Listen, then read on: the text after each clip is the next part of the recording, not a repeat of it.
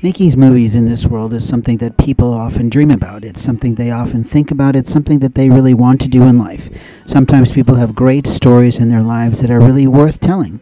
They write novels, they write screenplays, they write scripts, they write plays, they write books. They tell their stories, and at some point, someone likes the film enough, likes the book enough, likes the idea enough that they turn it into a film.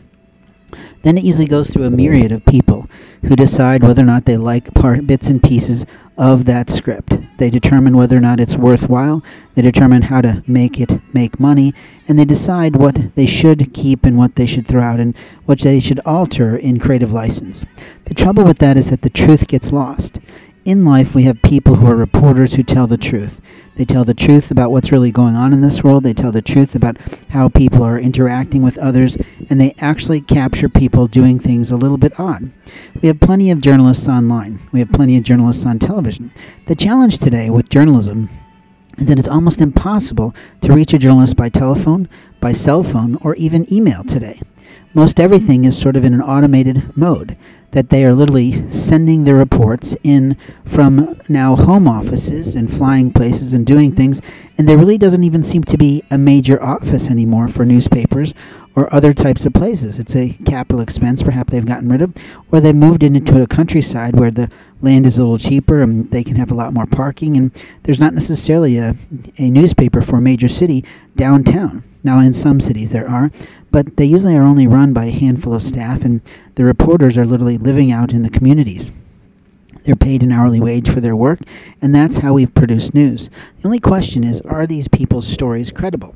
And that's an interesting concept, that how do we determine with what we see in our computers when we go to search for something is actually factual? How do we know that what's on the internet is absolutely truth? And how do we know that someone hasn't just produced something to get exposure for themselves? It's kind of like the Anne Hesh thing when she was interested in Ellen. I mean, let's face it, that was a weird situation when she was apparently mumbling and bumbling around someone's home. I can't say that I understood that a lot, but I know that it was reported and then it disappeared. And let's face it, we haven't seen her much on television or in anything since, but I'm not someone who consumes TV a lot, so I don't know. And I'm sort of making a laugh track in a way, because in life we have people who really love us, who really care for us, who really look after our souls and keep us protected. And then there are the monsters in this world who pretend to care for us, who say they care for us, but then they do things illegally, immorally, illicitly behind our back. They do it with the help of professionals, with the help of physicians, with the help of police officers, and they literally mob a person to death. Now, I've talked a lot about mobbing in the last few weeks because I literally see it occurring. I see people's lives being taken from them in a way that the religious right thinks is appropriate, but it's not their right. And that's something I'd like to talk about in a little different way. You see, when we're talking about people who have certain issues, we're not really thinking about whether it's our right to comment or not. And isn't that a fundamental trait within the Bible that says, "Thou shalt not judge, or thou shalt be judged"? And openly, that is what still happens in this world. We literally have lost the ability to forgive people. We've also lost the ability to forgive people who destroy our rights, and that is a different story. You see, it's one thing to forgive someone for making a misstep, for making a bad comment, for telling us the truth in a situation of rebuke when we really need to hear it. But it's another thing entirely when people band together and start to mob someone and destroy their little right to movement, freedom of speech, freedom of opportunities, freedom of medical care, freedom of opportunities to say, "No, I'm sorry, that's not truthful." And that's where the slippery slope is. It's also where the slippery slope begins, and it's not where the slippery slope ends, unfortunately. You see, we are facing many problems in our nation. Most of them are not politically driven. They are politically driven because they're talked about lively enough by politicians who are trying to control the country. But the reality is the control of the nation is in the hands of its people. Every single minute of the day, every single moment of the day, we make a decision. We make a decision how we're going to lead our life, how we're going to be in this world, and whether or not we're going to tolerate certain behaviors or not. Now let's talk about tolerance. Tolerance means I'm going to allow someone to be who they are without it impressing me or impacting my life in any way, shape, or form. I'm not going to go off on their little stints. I'm not going to talk about them culturally or ethnically. I'm not going to make cultural generalizations that I might observe from my lifetime of experience with them. is not the same as reporting. You see, reporting live means I'm literally in the midst of a situation, I'm looking it over, I'm observing it as a fair, fact-finding, mission-oriented approach, and I'm simply saying these are the three sides to the story. This side thinks this, the other side thinks that, and a happy ground, peacekeeping middle ground might actually be this. Now that's what we were trained in journalism school to do. We were trained literally to find the truth between the observations and opinions of the sides. The problem is that when it comes to a person's individual rights, there is no opinion here.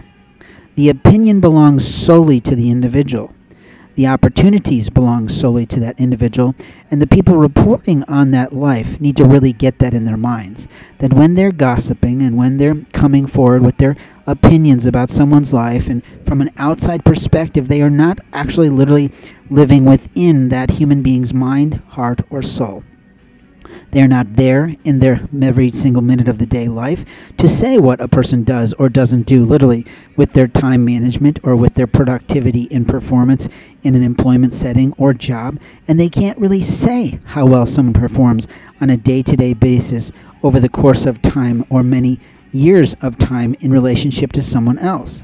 You see, that's the interesting trait that we've got to get into our minds, that when we're reporting about someone's life to other people, we are in fact gossiping.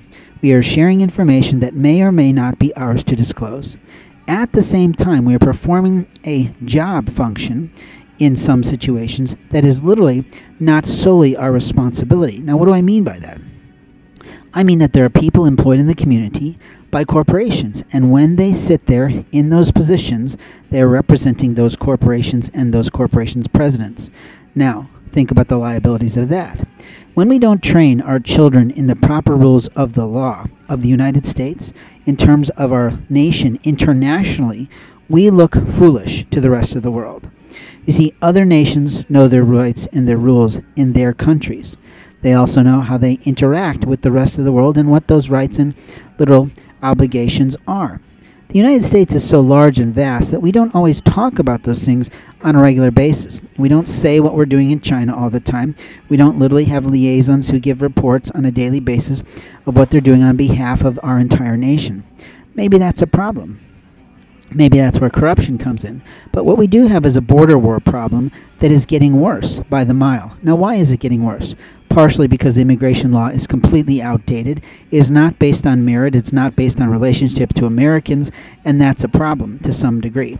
We've literally had couples who had to live apart from one nation to the next because they were not lawfully allowed to enter the nation after an American citizen chose a foreign partner. Now, isn't that a sadness? Some of that's because of the foreign trade of green cards in a way, but others of it is because the national laws did not change with the influx of the infidels and others who've been here to destroy our life and our way of thinking. You see, proudly, we are American citizens. We are born with this right and freedom of religion, freedom of speech, freedom of movement, freedom of mobility, freedom of practically every aspect of our literal life. The problem is that not everyone remembers the laws of America, the U.S. Constitution. Now, it has been my proposal that people should have to literally watch our U.S. laws in a 5 or 10-minute video as they're coming on the plane, that everything else is silent, that all their cell phones are silenced by the captain on the actual airplane, and they're forced to watch to know what our rules and regulations are in our land.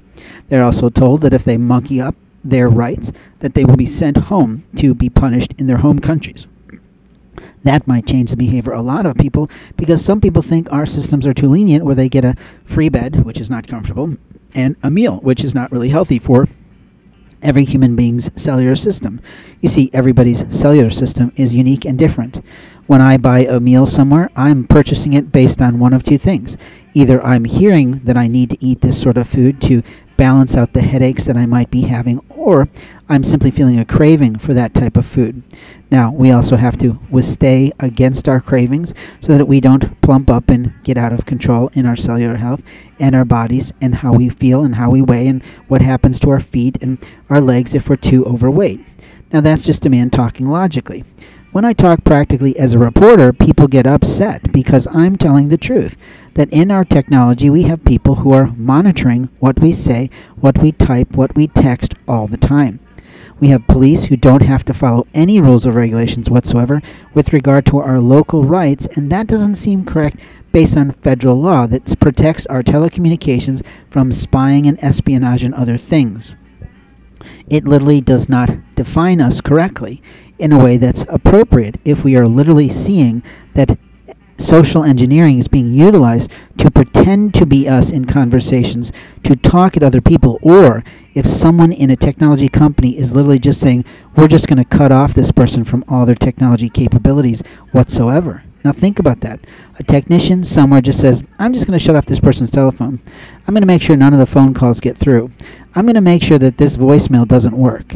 I'm going to take away all these email capabilities. Now what literally happens to that small corporation is pretty obvious. They lose all their opportunities in life. They lose their opportunity to create a revenue. They lose the opportunity to have income for families that need to be fed, and they openly might lose their house. Now that's what happens in the world. We literally have people who are that vile in their souls, thinking they have the right to cut others off from people, places, opportunities, technology, communications, religion, spirituality, physicality, emotionalism, whatever, intimacy for that matter. Now when I talk like this, what do I sound like? A politician perhaps? A reporter for sure, but in reality what I'm saying to you is pay attention to your life. You see, in life we have relationships all around us. We have people in restaurants that are total strangers to us that we can bump into and make a conversation with. We have people in our synagogues and churches and organizations that really could help us if they got off their ass to do it. But most of the time what happens is a pastor looks at liability, legalities. He might actually call a police officer before he actually gets in a conversation to find out what's really going on with someone. Now how vain is that? That's a real problem already in front of God in the house of the Lord. But where is our care and concern for the human rights of people internationally? You see, there's tons of international rules that apply to third world countries most of the time in our minds, but we don't always apply them to our life here in America. People take away rights from others all the time that would be violations of international human rights law if we were put in a tribunal that way. Our foreign friends who come over here don't think about international rights because they're not told to think about it when they arrive. They're not presented with the Constitution of the United States. They're not told that thou shalt not steal when they're here. They're not given any understanding of what prison life is like. They're not educated in our systems. That's a problem. We literally do have people here who are here illegally, who are working in companies handling our food, and we have to be concerned about when we find granules of things in a beverage that shouldn't be in there at all. It means that when we weren't looking, someone slipped something in there that could be a Mickey, that could render us unconscious, that could allow them to get into our purses, our packages, our paperwork, our suitcases, our clothing. And that's a real issue. We also have people who are in the federal government who do crap like this to take advantage of other people, to put them in an imposition, to make sure their lives go poorly. That's a problem too. You see, we have freedom of a lot of things in America that other countries are devaluing in their own. But when we ourselves devalue those little aspects of life, then we totally have flown in the face of all the men, women, and children who have literally died for our nation, protecting our borders, protecting our rights as American citizens, protecting the President of the United States for that matter. And frankly, we have to really look at that carefully. That when we start to believe that our rights extend into someone else's life, that we have the right to modify their plan for their life, that we have the right to steal them blind. And in my case, I had a loving photograph of myself and my spouse of many years seated on our fireplace in a community where we lived, in front of something that was a family heirloom for my family. Someone got into my sister's home, got into my bag, and cut that off.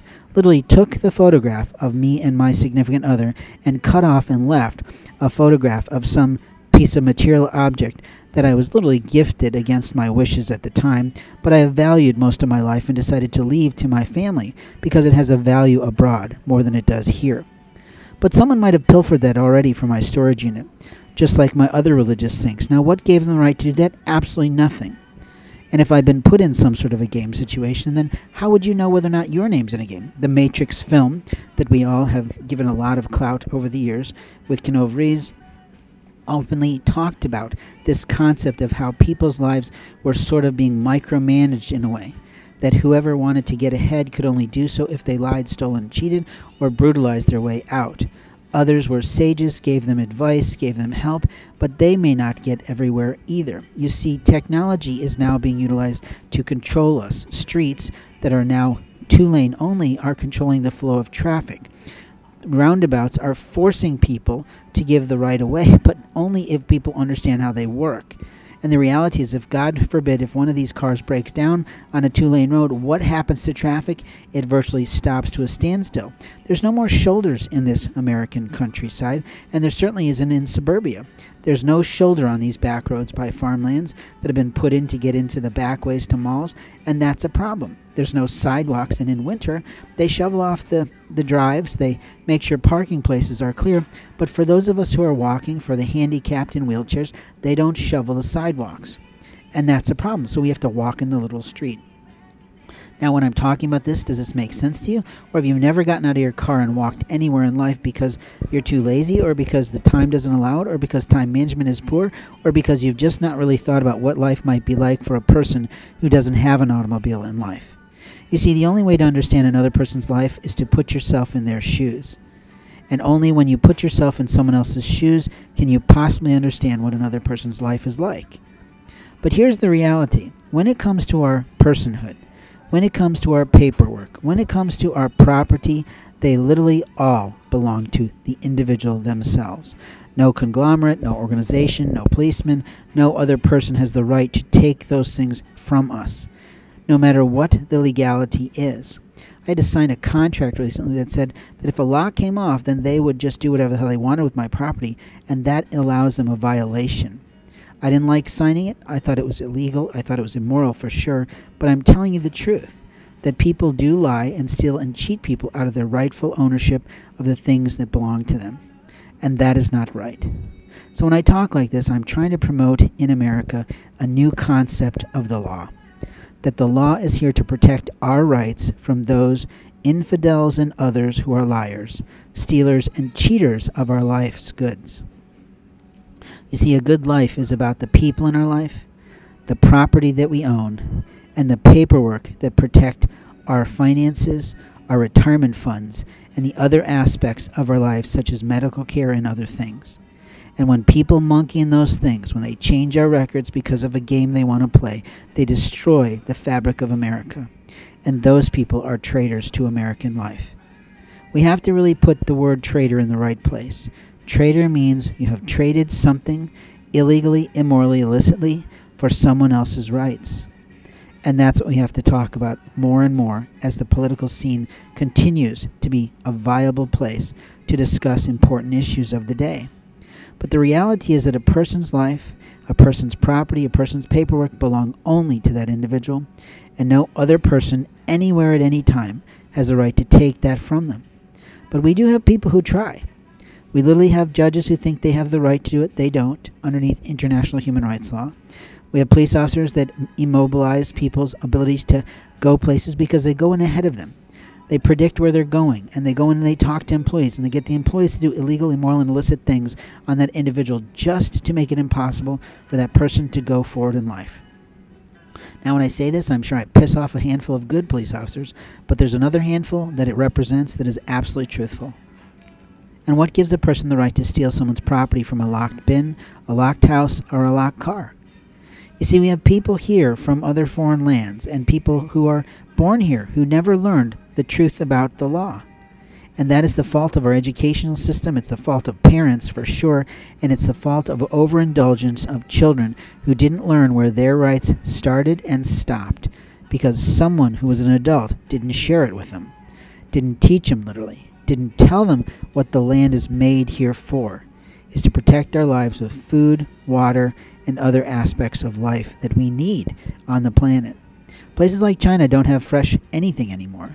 Their air is so polluted because nobody thought about their environment or cared enough to protect their lungs from the problem of technologies. But in America, we still have a chance. We still have a chance to do things correctly. We still practically have the chance to make sure that people are honored in their lives, and we have the chance to say that an individual has the absolute human right to decide who they're going to lay with, who they're going to associate with, who they're going to be friends with, who they're going to do things with, but only based on one simple guideline. They must have conversation with the individual directly. No lying about who you talk to, no putting reports down if you didn't really do it, and that's the reality. That the liars of the land destroy lives. That is the truth. The liars who manipulate, steal, and rob people of their rightful plans that the Lord has made for them should go to prison. Federal prison, perhaps, because it's federal law they violate.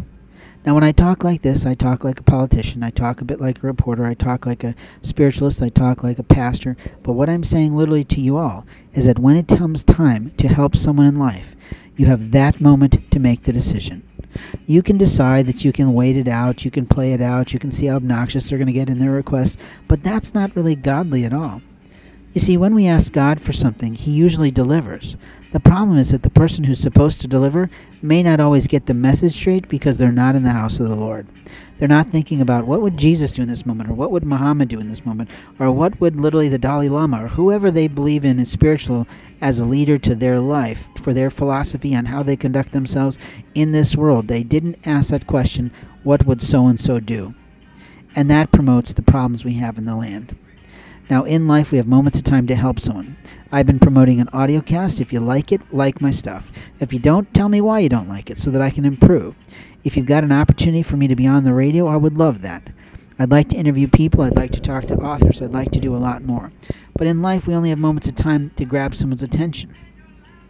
And I've promoted myself. I've advertised myself. I've talked about my book. I've talked about my work. But right now, I'm promoting a film.